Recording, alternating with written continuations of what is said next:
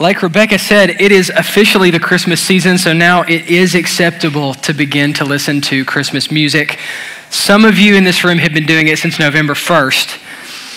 And the way that some of you just got looks across the aisle, or look down in shame, tells me exactly who it is. So you're monsters.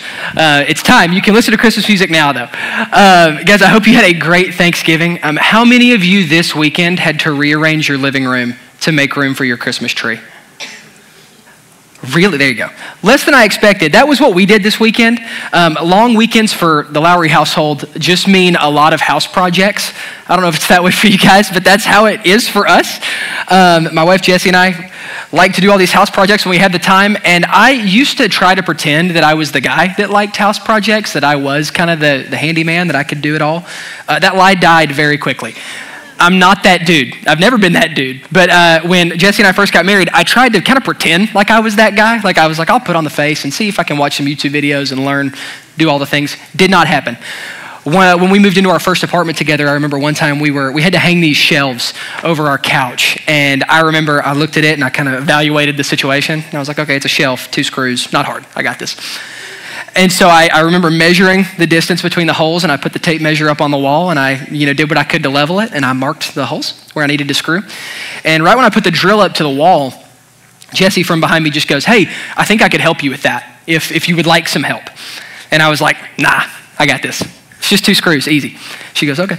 So I drill these 2 screws in the wall, and I get it right. I mount the shelf, and it looks like this, right? Like it's not close. It's not level. And I was like, well, it happens to the best of us. It'll be all right. So I take one of the screws out of the wall and I go to just kind of shimmy it up just a little bit to re-level. And Jesse, again, from behind me, very sweet, very kind, just goes, hey, I can help with this. If you need a hand, all you got to do is ask. And I was like, nah, this is fine. I got it. This will fix it. So I get ready, level it, hit the other screw, put it on. And now it's like this, just other direction, crooked. And at this point, I'm like fuming, right? Like on the inside, not outside, trying to keep my cool, like, I know what I'm doing. I got this. It's fine. This happens all the time. And I don't turn around, but I feel like I can feel the smug smile on her face. And I don't turn around, but I get ready to fix it. And a third time, as I'm taking it off and going to re-level one of the levels, she goes, hey, I know a better way to do this. She goes, I can help. Just let me help you. Do you think I took her help? Spot on. I did not. I think the words that came out of my mouth were, I'm not an idiot, I know how to hang a shelf. Not my best move. So it does take like 2 or 3 more times for me to finally get this shelf level. And I do get it level for what that's worth. But I have like 4 extra holes in my drywall to show for it. But I do get it level and we'll spackle that later. But I know I have another shelf to hang and I'm frustrated. And so I put the tools down and I leave to cool off for a bit. And when I come back in the room 5 minutes later, I walk in and Jessie is sitting on the ground with the shelf on her lap. And I watch this scene take place where she takes painter's tape. She stretches it out, gets a strip, and she puts it across the shelf where the holes are. And she pokes a hole where the screw goes and pokes a hole where the screw goes. She takes the tape off, puts it on the wall, levels it, drills, rips the tape off, hangs the shelf. It's the most level shelf I've ever seen in my entire life. It's the most level shelf that's ever been hung in history, I'm pretty sure. And I just watch this amazing thing take place in front of me, and I'm like, that's the way I'm gonna hang a shelf forever. That's the way I'm gonna hang anything forever. Now, that's the only way to do that. And if you don't take anything else from this morning, take that. It's a good life hack. But I watched this happen, and 2 thoughts went through my head. The first one was astonishment at what I had just witnessed, like amazing. The second thing was shame, if I'm being honest with you, because I was so in my own way that I could not even stop to hear an opinion that wasn't my own. I was so in my own head about wanting to protect this identity, so wanting to do things my own way, I couldn't even see this opinion that was contrary to my own. And if I had just taken 2 seconds and gone, sure, babe, what's your idea? She would have said it and I would have gone, that's the best idea ever. Why aren't we doing that right now? But I didn't. And so I had 4 extra holes in my drywall to show for that. I wasn't willing to submit to her in that moment. And I should have been. And so as we continue on in this series, we're ending it today, actually, this series on the one another's. We're going to talk about what it looks like to submit to one another in the body of Christ. We're going to talk about what submission looks like. We're going to talk about why it's so hard for us to submit in a lot of moments. And then we're going to spend the bulk of our time today talking about how do we live a life that's marked by submission? How do we live a life that's characterized by a habit of mutually submitting to one another? So if you would, go ahead and turn to Ephesians 5 with me. We're actually going to be in the same passage that we were last week, but we're going to look at it from a little bit of a different angle. So it's Ephesians 5, 15 through 21. And this is Paul. He's writing to a church not unlike ours, a church in Ephesus, and he has spent the first 3 chapters encouraging them in the gospel, that this is your identity, this is who you are. And now the back 3 chapters are in light of the gospel. Here's how we should then treat each other. Here's how we should live. So Ephesians 5, 15 through 21, Paul says, "Look carefully then how you walk, not as unwise, but as wise, making the best use of the time, because the days are evil. Therefore, do not be foolish, but understand what the will of the Lord is. And do not get drunk with wine, for that is debauchery, but be filled with the Spirit, addressing one another in psalms and hymns and spiritual songs, singing and making melody to the Lord with your heart, giving thanks always and for everything to God the Father in the name of our Lord Jesus Christ, submitting to one another out of reverence for Christ." So Paul is encouraging the Ephesians, this church, and us to make a habit out of submitting to one another. And if you continue reading, we're not going to go here today, but he talks about what submission looks like in the following passage in a bunch of different specific relationships. But here's the gist of what he says about submission. Submission is dying to our desires, our preferences, our agendas, and our idols for the sake of another person because of our devotion to Jesus. I'll say that again. Submission is dying to our desires, our preferences, our agendas, and our idols for the sake of another person because of our devotion to Jesus.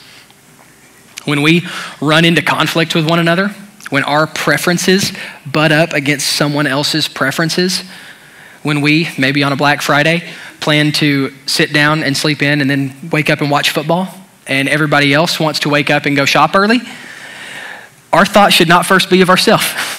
Our thought should be to die to ourselves, to look to the hopes of others and lift them up higher than we lift ourselves. Submission should be the hallmark of the Christian life. And as we're in this community of believers with one another, whether that's in the body of Christ, whether that's with our families, with our friends, we should all be mutually submitting to one another. We should all look out for each other more than we look out for ourselves. That's the way that we should live. That's the way God calls us to live. But unfortunately, that's not our reality. We're not very good at this. As humans, submitting is actually one of the hardest things that we do. None of us like to defer to other people. None of us like to give up what we want for the sake of somebody else. We all like to get our way. And there's a ton of reasons that we fight submission.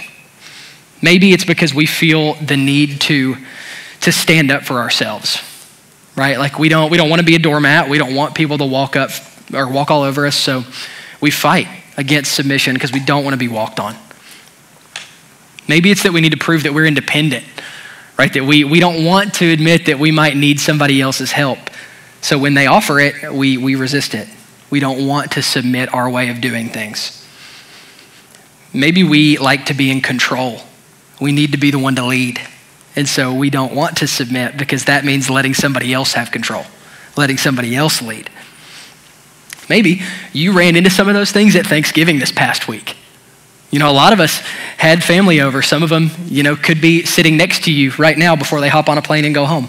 By the way, this is your first time here, if you're visiting, so glad you're here. Very thankful you're here. Sorry if I'm putting you in a hard spot right now. Glad you're here. But let's be honest, when you bring a group of people into a small space for a long weekend, you're not always going to agree with each other on everything. Someone's way of life is getting disrupted. Someone's way of doing things is getting disrupted, and our preferences, our way of doing things, brush up against other people's, especially in situations like this. You may have entered into conflict with somebody this week and fought to get your way. Submission could have been the furthest thing from your mind because when our way of doing things is challenged, we resist that urge to submit. And we fight. whether that's out loud, whether that's like genuine vocal conflict, or we fight silently in our hearts, right? Where we build up that silent argument in our heads, like, I just wish they'd say that to me so I could say this thing back. We fight. And here's the hard part. When we resist submitting to one another, we're actually resisting closeness with each other. We're resisting what our relationships could be. Because submitting to other people allows us to like look outside of ourselves. It allows us to see people the way that God intends us to see people. It gets our eyes off of us and allows us to engage with people in a way that looks like Jesus. So by choosing to lay down our desire to be right, our desire to have things go our way, our desire to have our preferences met, our desire for validation, that opens up the door for genuine closeness with those around us. And those types of relationships, that type of life is worth fighting for. Genuine relationships, those are something that God's gifted us with.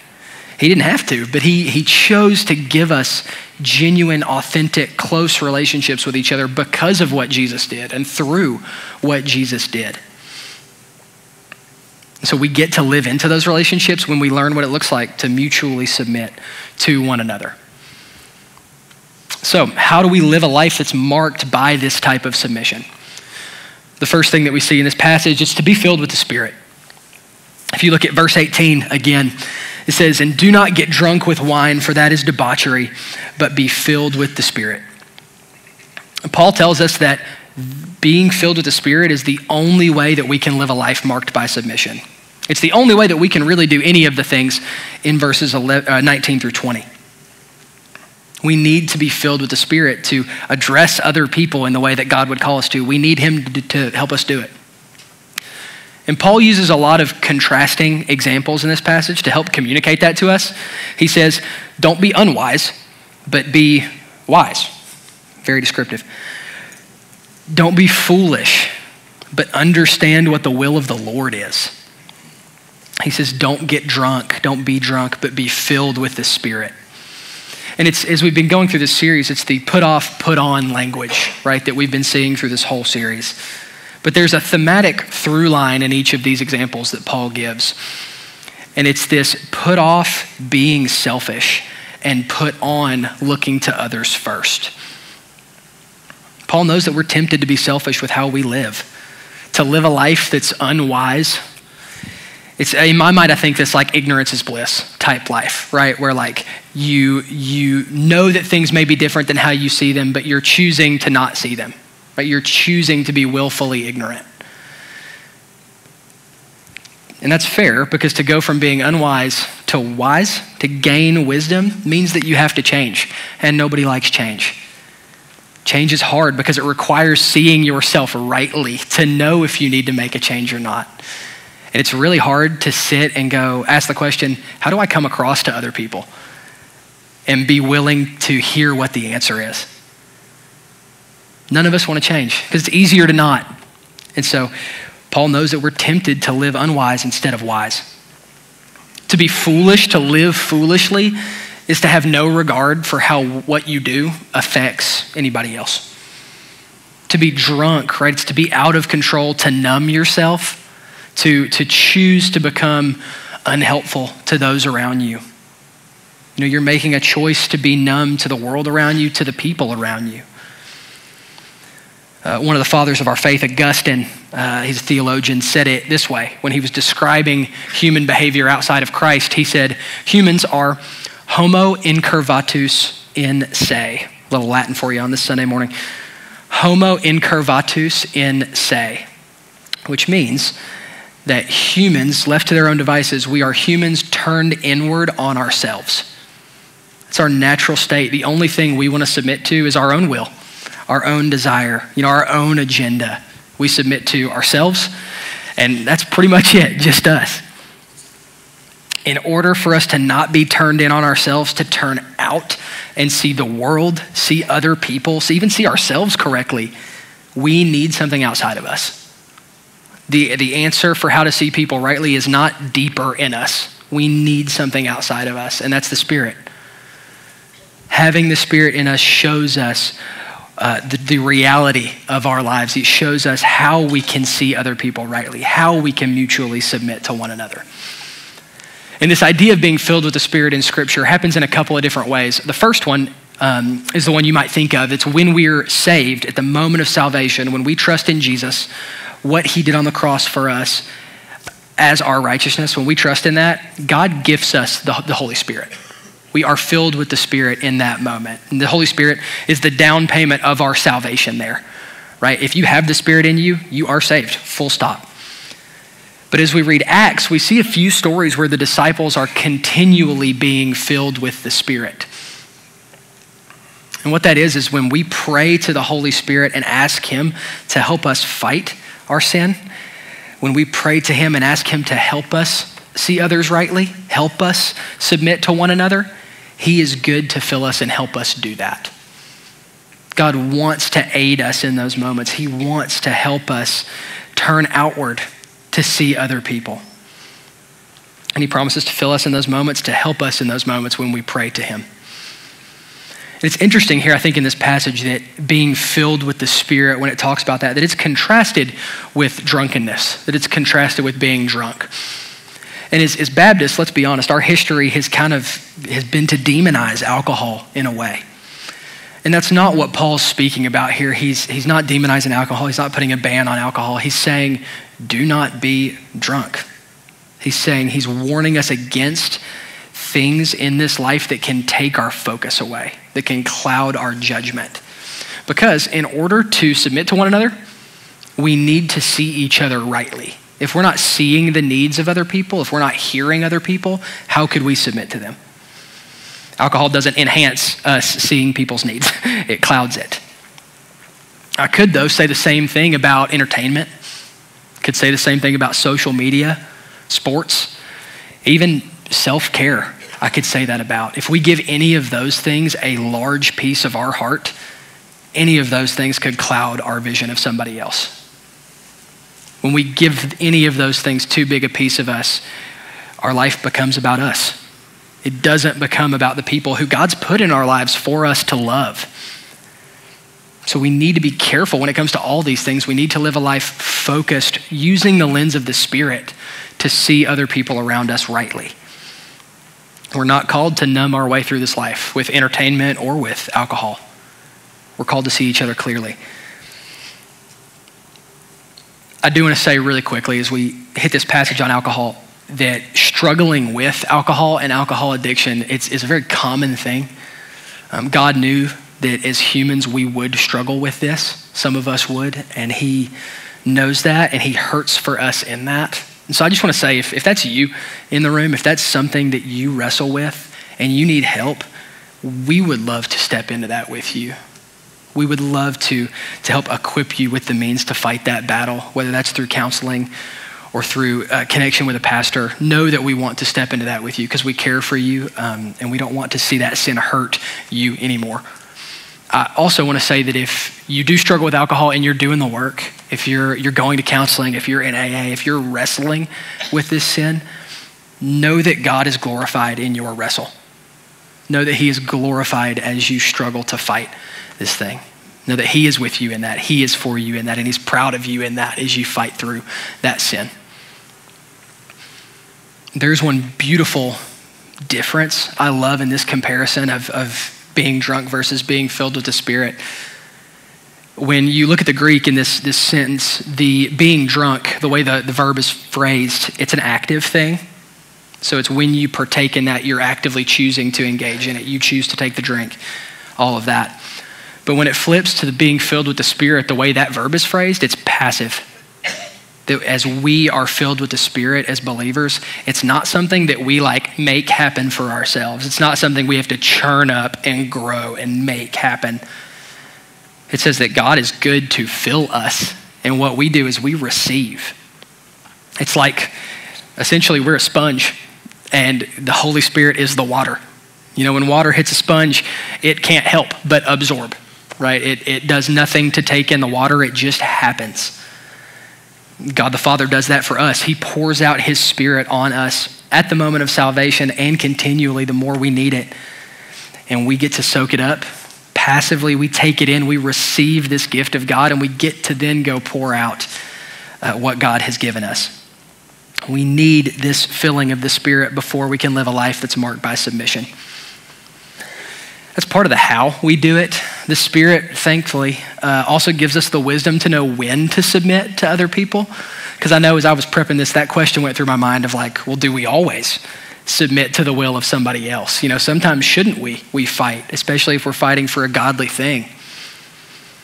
Remember, submission, it's dying to our desires, our preferences, our agendas, our idols for somebody else because of Jesus. And so submission in a moment is really all about our heart motivations and our idols. And so in a moment of conflict with somebody else, in a moment where your preferences are rubbing up against somebody else's, a really good question to ask in that moment when you feel yourself kind of gearing up to fight is, hey, by fighting this, what am I protecting? What am I protecting by not submitting in this moment? Are you protecting something God glorifying, right? Are you protecting something God says is good? Or are you protecting your image? Are you protecting your need for control? Are you protecting your need to be independent? Just full transparency with you guys, I was prepping this sermon this week and I wanted to be done by like Tuesday, Wednesday because Thanksgiving, and I didn't want to have to think about it during the holiday. And so I finished it and I pulled it back out yesterday. And as I was reading through it, I wanted Jessie to read through it and just say, hey, can you just make sure this all makes sense, that I'm thinking rightly, all this stuff. She goes, sure. And so she took it and read it and she came back and she said, hey, love it. Content looks great. She said, but the first 20 minutes, could use some rearranging. Thank you for that laugh. That's how I felt. I was like, what do you mean? But Jessie went to seminary. She's very smart. She's way smarter than me. And so she read it. And so in my heart, I felt two things. One, I know she's probably right and I'd be better for it to listen. Two, I felt anger because it was Saturday and I had done all this work on the front end so I wouldn't have to work anymore. And so I really didn't hear what she said. All I heard was, you have more work to do. And so in that moment, I did not submit. I fought. I said, I don't think you're right. I think I got this. And we had a conflict about it. And we ended up needing to take a breath. And I asked myself this question. I said, what are you protecting by not submitting here? And I was protecting my need to be right. I was not protecting a really good sermon. I wasn't, I promise. I was protecting my need to be independent. I was protecting my need for validation in a moment. And so when she came back, I had to apologize because I said, I didn't submit to you, not for a godly reason, but it was because of me. It was because I idolized me in that moment. Author Paul Tripp says that you can know if something's an idol in your life if you're willing to sin to get it. You can know if something's an idol if you're willing to sin to get it. And in that moment, I idolized me. And if you're willing to fight against someone in your life and not submit to them, you could be protecting an idol. Ask yourself what you're protecting. And praise God, the Spirit is good as we pray and ask him to reveal the idols of our heart, as we ask him to help us see ourselves rightly, see the things we're idolizing. He's good to help us.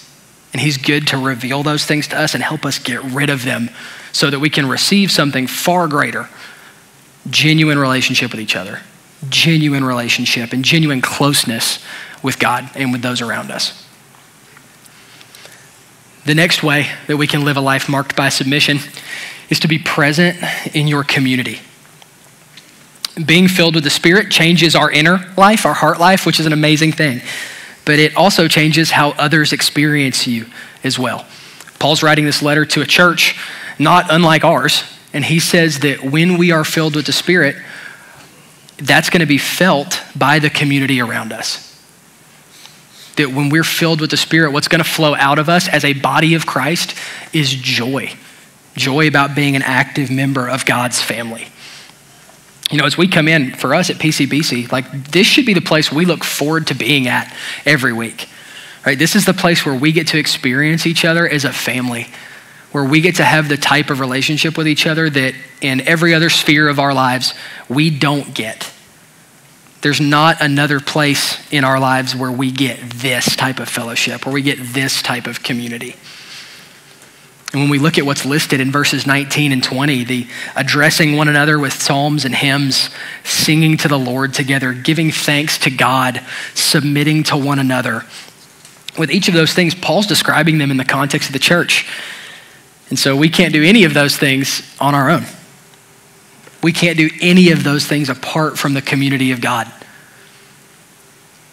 We need to be present in this community that he's giving us, because without knowing each other truly, without focusing on each other, we can't live a life of submission. It's not possible. And it's easy, I'll be honest, to come to church on a Sunday morning, right? To get off the elevator, come in here, take your seat, hear a sermon, and then hit the elevator and go right back down to the parking garage. It's that elevator makes it very easy to have to see very few people. We've got to be intentional about being a part of the body of Christ. And it's not easy, but when you aren't engaged with the community that God's given us with the rest of the body, you're missing out on deep relationships that God wants to give you. It's a gift that he has to offer us. He is wanting to give you deep, genuine fellowship with each other. But sometimes we don't take it. We don't take his word for it. But these types of relationships, these genuine, deep, fellowship level relationships take place when we know each other, when we're present in the body of Christ, and when we're willing to mutually submit to one another. What flows out of us is joy. And when we come together, that joy should be so palpable that we can't help but sing praises to God, right? That we can't help but thank him for what he's done in our lives, for what he's done in the lives of the people that we love. You know, we shouldn't be able to stop thanking him and lifting up our praises to him. Han taught on this passage last week, and he did a great job talking about what worship is and how what Paul describes in these verses, 19 and 20, should be our lived experience each week. We get to come together every week and be with our collective family and praise God together. In the same way, we shouldn't be able to help submitting to one another out of reverence for Jesus.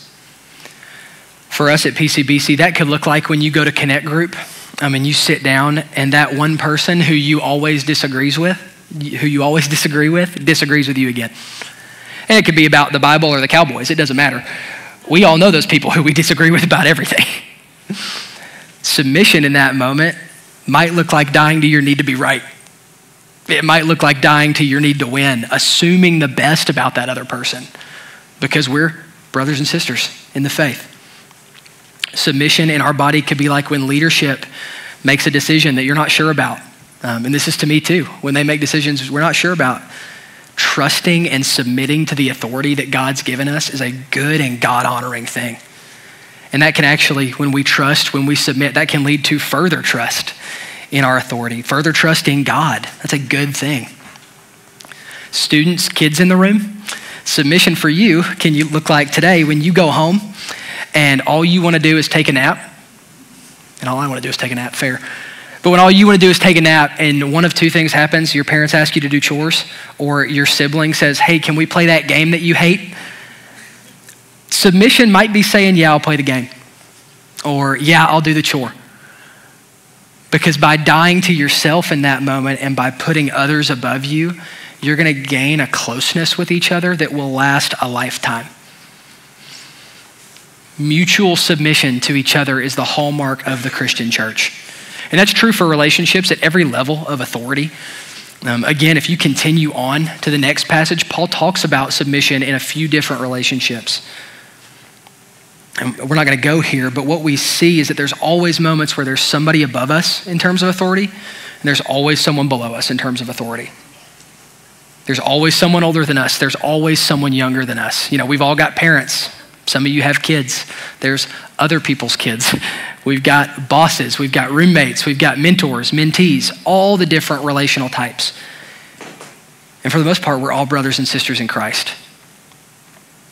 There's an author, theologian named Francis Folks who says there must be a willingness in the Christian fellowship to serve anyone, to learn from anyone, and to be corrected by anyone, regardless of age, sex, class, or any other division. There's got to be a willingness to serve anybody, learn from anybody, be corrected by anybody, regardless of anything. We've got to be willing to die to ourselves, to die to our image, and be willing to submit to any type of person around us. And we get to do this. We get to treat each other this way because we're family, because of what God has done for us. We get to lay down our lives for each other. And ultimately, we do this because of the reverence that we have for Jesus and because of our realization of what he's done for us. Which brings us to our last point. The last way to live a life marked by submission is to submit to God's righteousness. When Jesus died for us on the cross, God imputed Jesus' righteousness to us. And when we trust in that righteousness, we're submitting to that righteousness. And what that means is that we submit to creating an image for ourselves. We submit to trying to work out our own salvation for ourselves. We submit to trying to be good enough to earn God's love or to earn each other's love, because we don't have to play that game anymore. When we submit to God's righteousness, when we trust in the gospel, there is nothing for us to prove anymore. Our identity is locked and secure with Jesus as a child of God. And he says that about us forever. And he says that about each of us forever, ever, both as individuals and as a community. I heard somebody say one time, if the gospel is true, what do you have to prove anymore? What do you have to protect? Nothing. We're secure in Christ. We are secure with Jesus' righteousness. And so we get to mutually submit to one another because we're not the king and queen of our lives anymore. God's the king. Our whole life is now about glorifying him, serving him together, and we get to serve one another as well as we glorify God together, as we serve God together.